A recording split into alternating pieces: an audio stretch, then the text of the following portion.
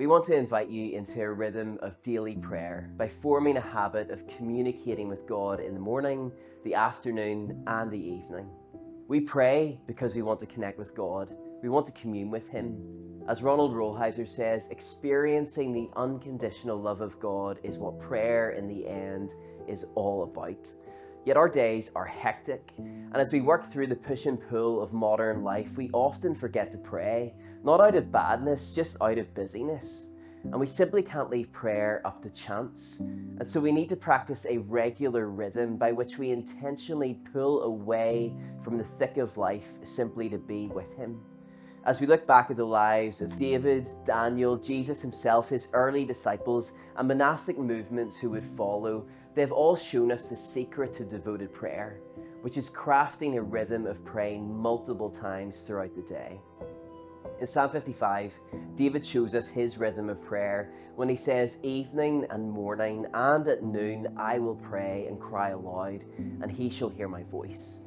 We want to invite you to try out what is known as fixed hour prayer by taking time each morning, afternoon, and evening to pray. As we get into the flow of pausing and praying throughout the day, our awareness of God's presence can't help but permeate our whole lives as we naturally begin to pray without ceasing. Prayer is the love language of our life with God, and yet like any healthy relationship, a life of prayer is sustained by us showing up for God and showing up regularly. Discipline is necessary in our discipleship. Prayer takes practice behind the scenes. But it's really important to highlight that this sense of discipline has nothing to do with duty or legalism, but it has everything to do with desire. Our discipline in prayer and other practices is grounded in our love for Jesus. We live in a contested age where our attention and our longings are pulled in multiple directions all the time. Holy habits, repeated over and over again, remind us to draw from the deep well of our ultimate desire to be near Jesus. Intentional practices like prayer call us back to our first love. And prayer, it doesn't need to be complicated. Anyone can pray, and it's helpful to remember that prayer is more than just the words we speak or the thoughts we think. Above all, prayer is a posture by which we open ourselves up to the nearness of God in any given moment. As you pray, keep it simple. Don't try to pretend to be someone that you're not with Jesus. Communicate with Him using your own words and the cadence of your own voice, knowing that sometimes the shortest and simplest of prayers are all that need to be shared. We pray not to get things from God, but to get with God. And so by learning to pray daily and often, we discover the joy of God with us as we experience His nearness in every single moment. And so let me walk you through what a rhythm of daily prayer could look like for you. Let's begin with the morning. Jesus not only taught us how to pray, He also pointed out when to pray. As we read in Mark chapter 1, very early in the morning, while it was still dark, Jesus got up, left the house, and went to a solitary place where He prayed. So before we face the demands of the day, we are to join Jesus in morning prayer, taking time to rest in His presence, to devote ourselves to Him, and commit our days and therefore our lives to muck in on His mission wherever we go.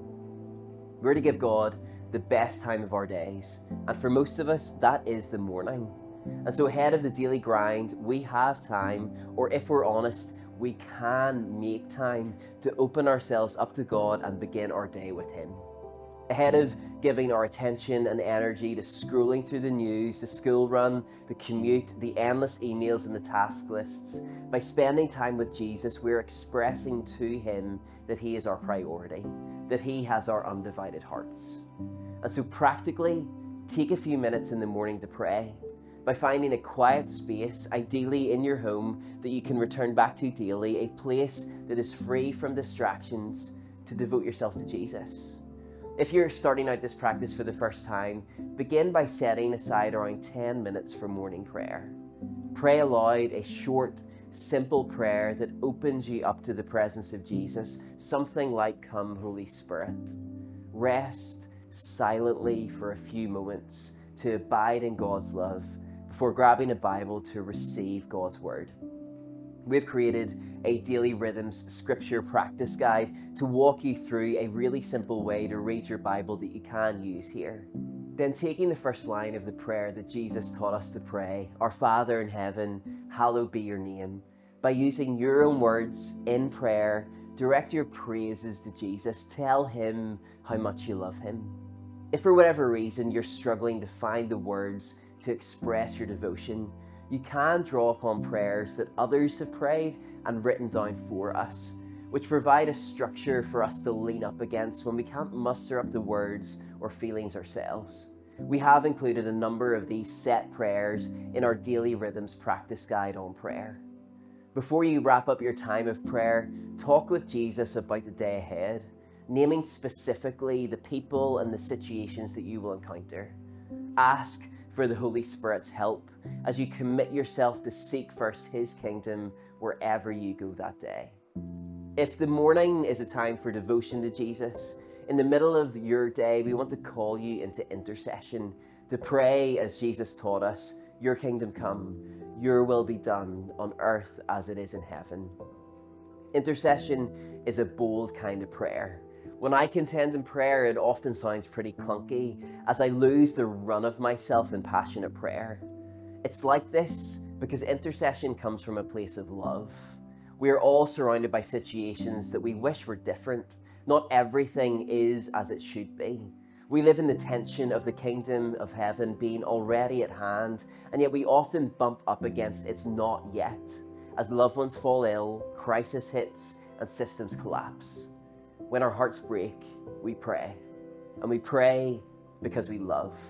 And yet we pray full of hope because we believe Jesus not only hears our prayers, but he also shapes his world through them.